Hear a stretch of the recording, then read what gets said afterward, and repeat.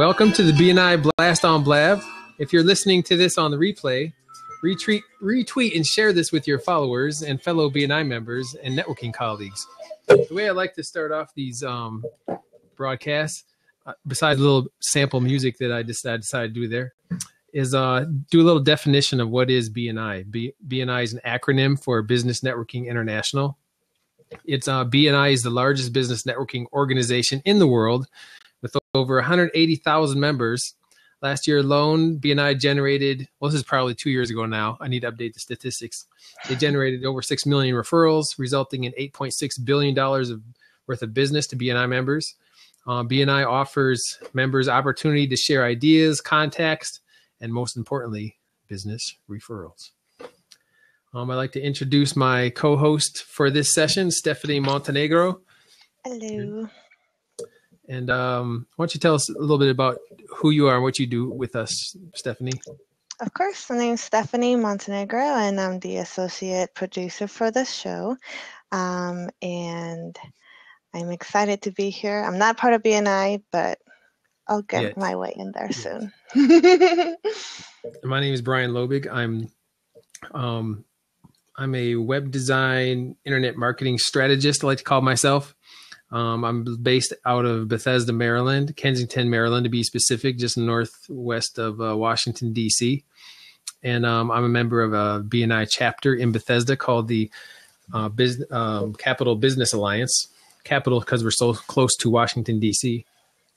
And my normal co-host, Philip Day, is out of town taking care of some personal business, actually a little bit of a tragedy. So to keep him and his family in your thoughts or prayers. I'm really happy to introduce our special guest today, James Bonato of James Bonato Video, LLC, based out of Germantown, Maryland. He's also a member of BNI. He offers just a little bio about who James is. He offers full-length film or highlight film to really live the emotion of the day's events. James works with those looking to create videos of a personal nature, such as memorial films, love stories, documentaries, weddings, corporate sports events, those kind of things. James, why don't you fill in the gaps from that little brief introduction and also tell us something personal about yourself. Well, you did a very, very good job, Brian. But as you may know, I'm very apprehensive about this video because doing this interview because I can't pull the uncouth shenanigans that I usually pull at the BNI meetings. I mean, I guess the Spock ears are, they just wouldn't be appropriate for this interview. And I take it the funny nose and glasses, that would be inappropriate as well. So we won't be using that. But you did a very, very good introduction of me. I assume that you're going to ask me about BNI. Yeah, well, you want to tell us something a little personal about yourself that maybe people watching, people who even know you might not know, some little insight into James Bonato, the person. Well, I am married for 28 years now. We just celebrated our 28th wedding anniversary to a woman who ridiculously decided to marry me. I don't know. I tricked her. It was a big trick. We don't have any kids and we have no pets. Those are her rules, not mine. Otherwise, I'd probably have about 5 or 6 cats, but that just isn't in the cards. So, okay. She lets me. Go ahead. How long have you? So with videography, how long have you been in that business? Well, I've been in it for 27 years now, since 1989. In 1988, the year before I professionally became a videographer, I made a film with a friend of mine, and we shot it on VHS, and we wrote it, and it was just the most awful thing that you'd ever want to see. If Siskel and Ebert were to get a hold of it, they definitely would have given it a thumbs down. But we went ahead and did that, and I suppose I'll expand on that a little later. Well, tell us a little bit about it now. What was the focus of that one? Oh God, you don't want to know. But what the interesting part of that was, that's where I cut my teeth on video, so to speak. We ended up shooting tons and tons of video cassette tapes. We had about 13 VHS tapes, and I didn't know how to edit, and I had to do it cheap. So I found this place in Bethesda, a do-it-yourself video production place, And I rented it for 3 days straight because I knew it was going to take me forever to make this film. So I did it Monday 9 to 5, Tuesday 9 to 5, and Wednesday 9 to 5. So I showed up 9 a.m. sharp on Monday morning. And the owner of the place is very nice. He sits with you the first hour, and he explains what each button means and what function goes with it and all the different little knobs that they have. And it's in this glass soundproof booth. And so he sat with me for the first hour, then he leaves. Then I'm the rest of the day there. And what I had seemed to thought was just a few hours later, he taps on the window and goes, 5 minutes, James. And I was like, I was really angry at him because I said, why didn't he tell me he was going to close up shop for lunch? Do I have to pay for this hour? I mean, why can't I eat a sandwich here? I shouldn't, that's going to fall me, I'm going to fall behind an hour because he's closing for lunch. And then I looked at my watch and it was not lunchtime. It was 5 o'clock. Whoa. So I was there the whole day. I thought it was lunchtime. And it was at that moment that I knew what I was going to do for the rest of my life. I was going to be a video editor. Wow. So time just flew by. You didn't even. Amazing. That's a good sign that you're living, you're kind of into your passion, right? Absolutely. That's to tell the truth. Fantastic. So that's really your start into videography. So that, cause kind of like video editing was the thing. So do you get as much joy out of the editing as you do of actually shooting the video? When I'm in front of the edit suite, and I am now, this is how I usually work right there.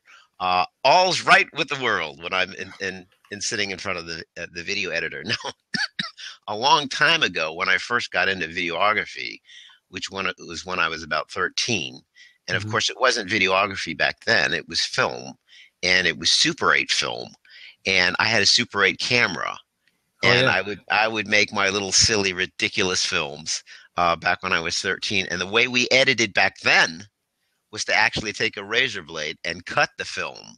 Wow. And then stick the film together with tape, with Scotch tape. That's how you edited back in 1974. Wow, fantastic. And now in 2015, I mean, it's graduated from film to video to digital video. And now we don't even shoot on video at all. We shoot on memory cards. Yeah. That's the way it is. I mean, I'm 55 now. And back when I was 13, it was quite, so how many years is that? Let's do them at 55 minus 13. Let me do the math there. Let's carry the one, the square root of pi. But that was 3 years ago, wasn't it? It was about 40 years ago. So editing has changed, but you just roll with the punches. Amazing. Yeah. Tell us a little about, so one of the things we wanted to talk about tonight was the film that your documentary film that you've just finished producing. Where are you? Is it in total final form? And tell us a little bit about how you got into that project. It most certainly is, Brian. As a matter of fact, it will be premiering on March 13th at 7 p.m. at the AFI Silver Theaters in Silver Spring. It is absolutely free. If you are interested, contact me at jamesbonatovideo.com.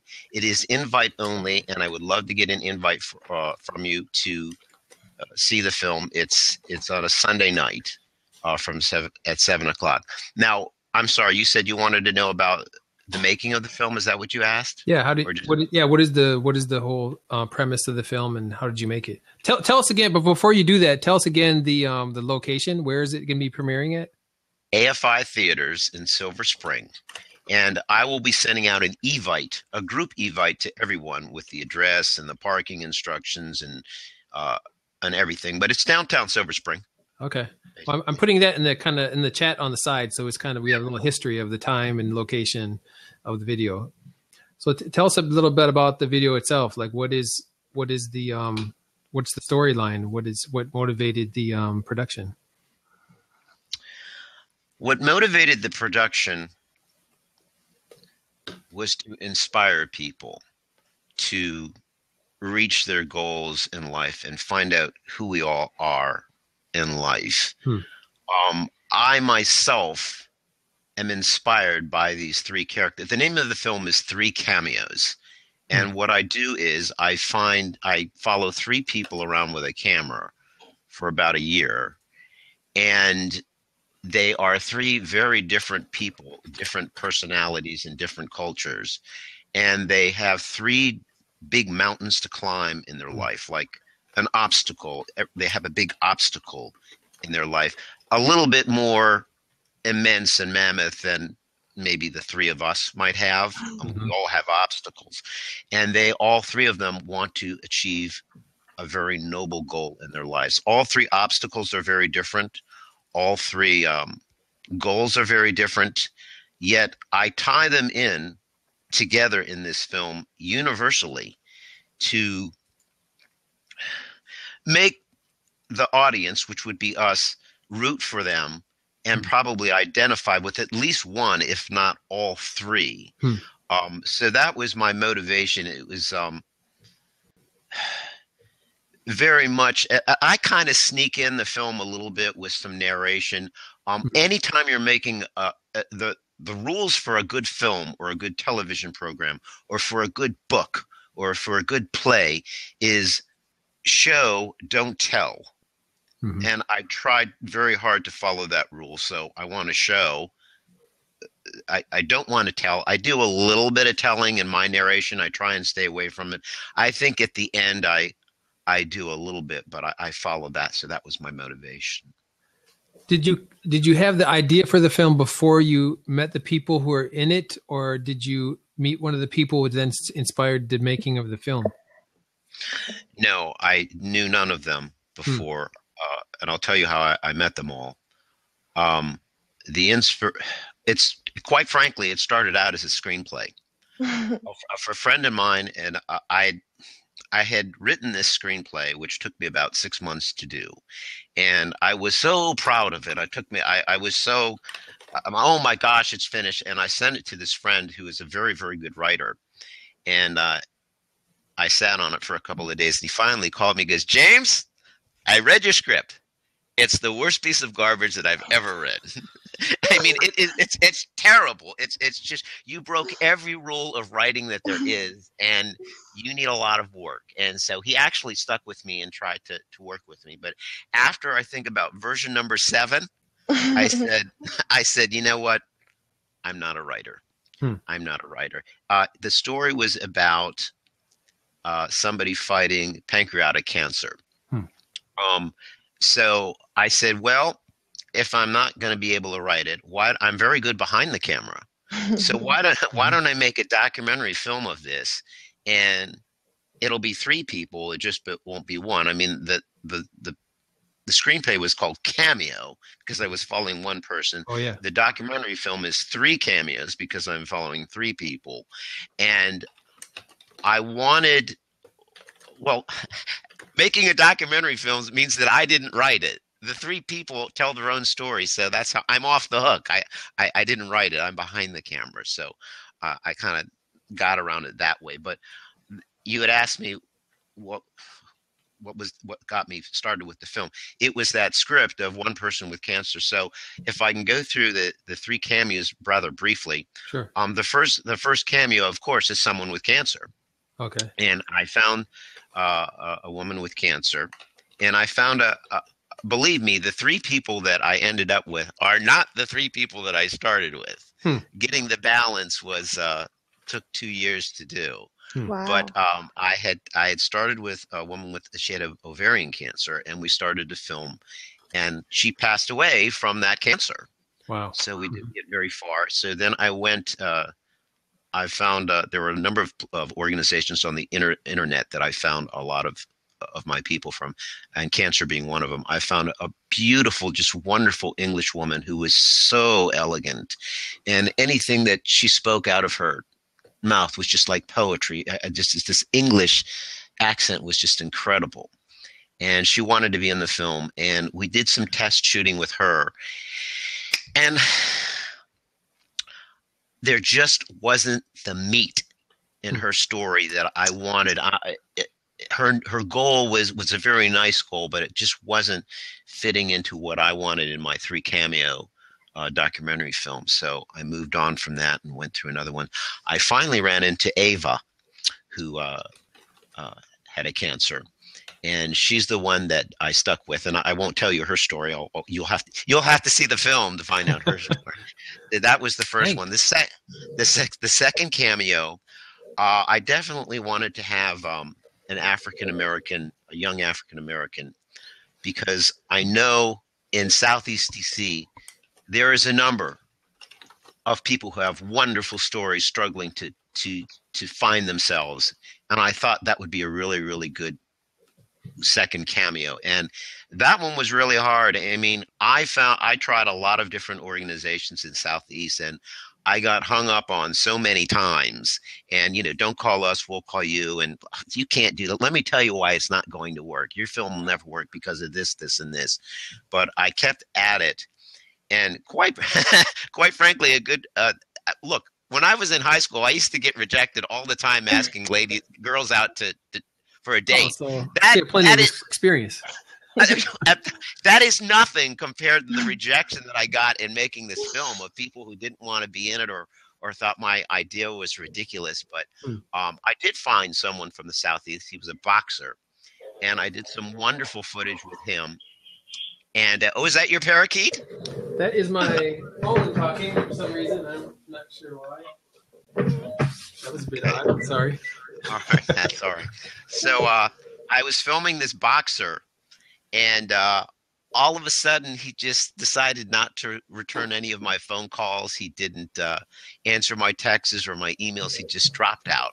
So that was that. And then I found another young African American who really, really had a tough mountain to climb, and I had surmised that he was not going to get over that to reach his goal. I was rooting for him, but there was no way. As a matter of fact, with all of the people really there were about 8 people that together that try and make the final 3. Mm-hmm. And all of them, it was a risk for all of them. I mean, I didn't know if they were going to achieve their goal. So that was a risk of following them around for a year, thinking that they're going to make their goal. And I just knew wasn't going to go very far. So I ended up with a fine young man who is from Baltimore, from the underprivileged areas of the Baltimore suburbs. And he has a marvelous story. So he was number 2. And the final one, real quick, I wanted the third cameo to be something that his obstacle was something very visual that you could see. Mm-hmm.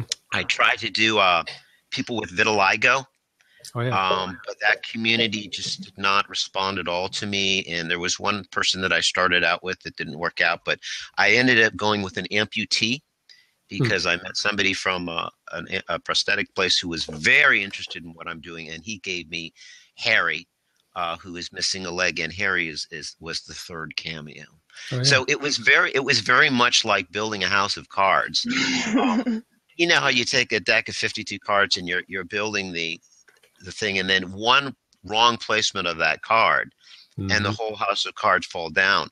Yeah. And I had remembered early on, it was about 3 months in, I had 3 house of cards going, 3 characters, and within 2 weeks, all 3 of them fell down to the ground.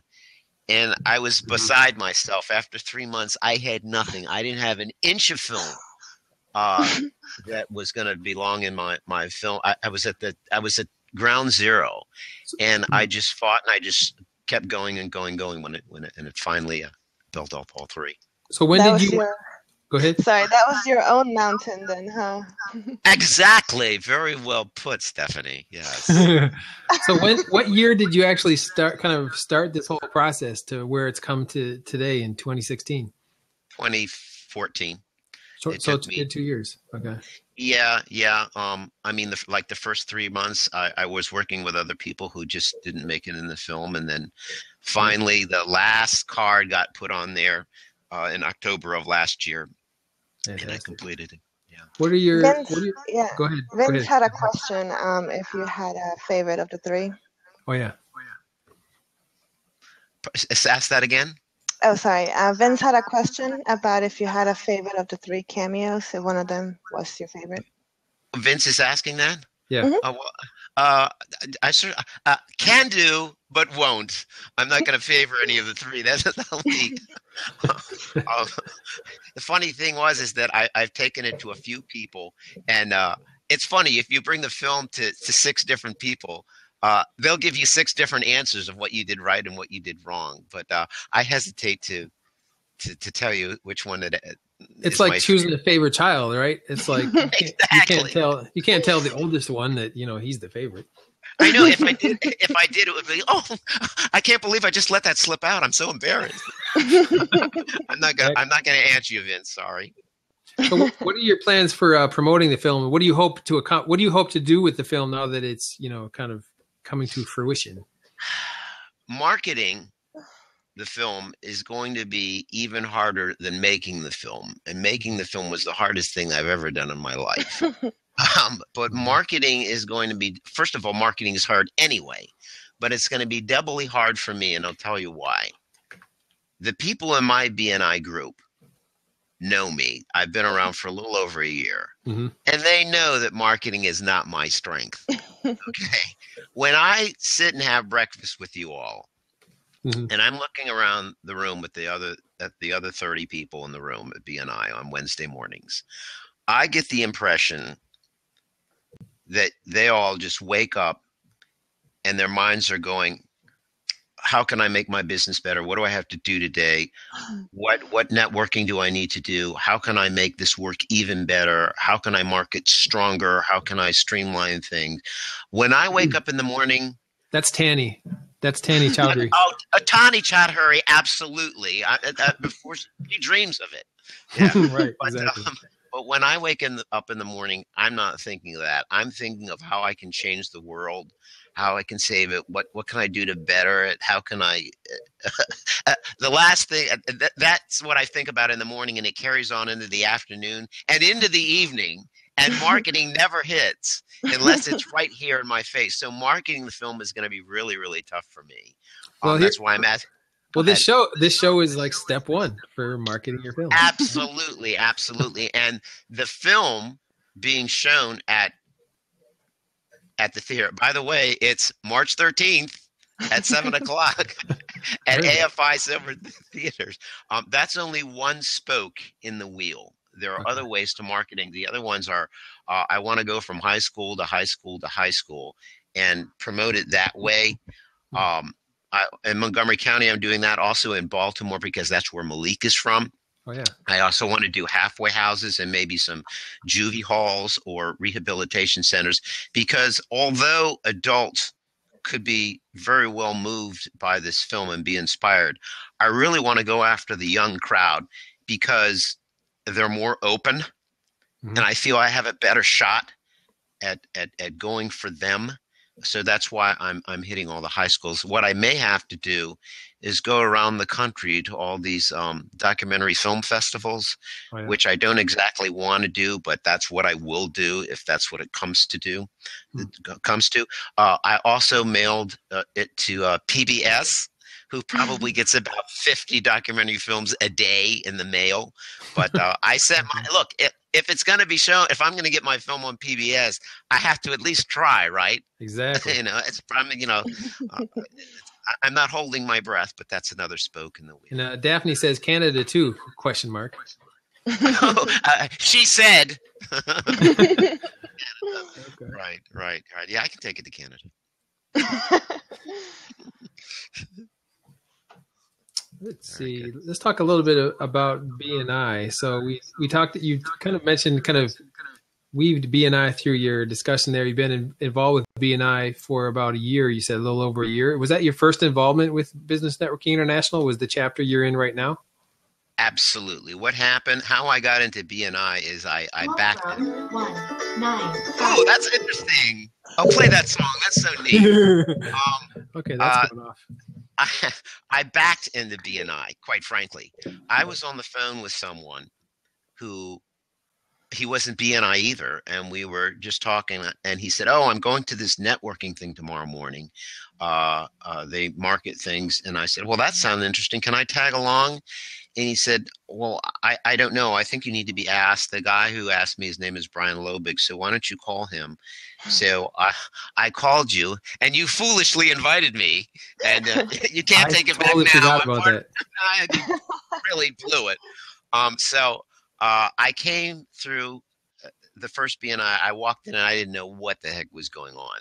So I sat down, and it might have been the president at the time, Jim Dunn, who said, well, it's giver's gain is our theory, which I love. That is very close and near and dear to my heart, is in order to receive, you have to give. And that is second nature to me. So that was the first thing I liked about BNI. The second thing is that I love the structure of the BNI meetings, because, as you know, I'm a very detail-oriented person. That's one of my, and also, as people stood up around the room, I was very impressed with the members. I mean, it was a group of really very, very a group of incredible people, with the exception of Neil Kaplan, of course, but that goes without saying. I'm sure he's watching now too. Yes. But so I decided to stay, and you guys are stuck with me for a little while. But that's how I backed into BNI. I didn't know what was going on that first day. Interesting. Mm-hmm. So that was similar to my experience. This was the first BNI group I ever attended, and I was sold this the day I walked into that group. Like the structure, the people who were in there were, leaders in their industry. I feel like everyone in there, including you, are really leaders and experts in what they do for a living.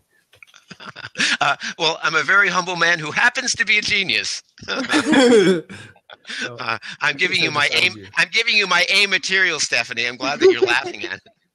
I'm glad you can see me laughing.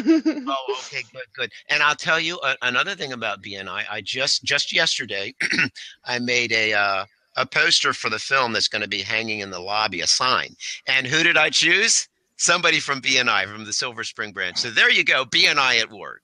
Nice. A referral there. Yes, absolutely. Fantastic. So I'm going to have Stephanie post some of your links into the chat bar over there, like maybe your web address, which is jamesbonato.com. She can put that over there, and put your new Twitter account, which is twitter.com/jamesbonato.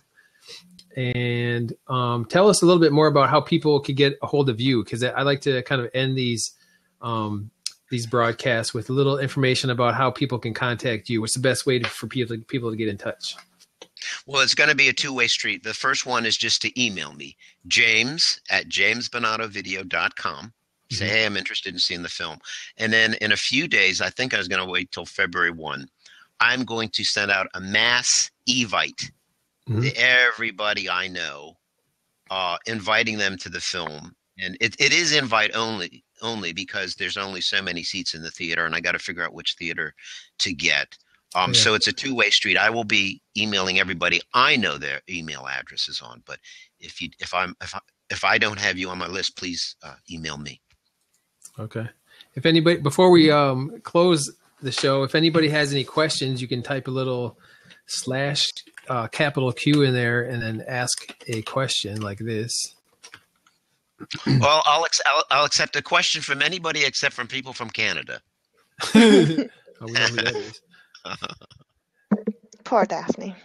Or if anybody'd like to ask a question online, we could unlock the seat as well for a brief moment. Any takers for any questions for James? I'd like to briefly introduce or kind of close the show with a little preview into who we're going to be interviewing next week. This BNI Blast on Blab. We do this every week, and we feature other BNI members from around the country. We're featuring another person locally from our network, our chapter, and that is going to be, I think you know the guy. He has to do something with photography. Garrett Strang? Yes. All right. So he's going to be another social media guru who's never, used Twitter before. And he's going to be coming online. We're going to be creating a Twitter account for him just so he can get online. That's a side benefit. I'm glad that you told me Garrett Strang is on. So now I have a week to prepare ridiculous questions for him. Fantastic. I see I need to really get a hold of my technology around here during these shows. Everything is going off. Cell phones, telephones. Okay, I think so. That's our little intro for next time. Thank you very much, James, for participating and for giving us a little intro into what it takes to develop a documentary film. Thank you so much. Take care. Take care.